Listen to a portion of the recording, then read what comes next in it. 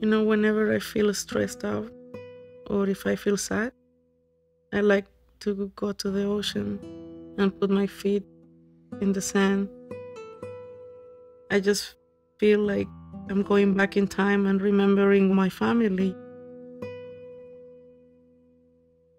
The radiologist called me and she said, "Mrs. Lopez, you have breast cancer." And I thought, I cannot have cancer. I'm only 30 years old. My soul was completely broken. I told the doctor, okay, I'm gonna prove you wrong because, there is nothing wrong with me or my family. And she said, "Ghecemy, you have the genetic mutation." In our culture, you don't talk about cancer because you don't want the other families to look at your family like, oh, you're the weird one with the cancer gene.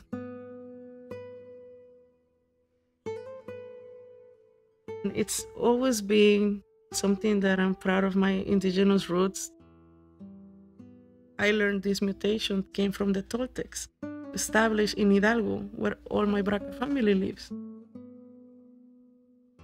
I'm gonna deal with this, and I can learn from this experience, and I will be able to help other people and help my family and help friends, because people need to learn about it. Now, when I go to the beach, I also like to look at the horizon. Maybe on the other side there is another girl putting the feet in the sand. Maybe she's part of my family.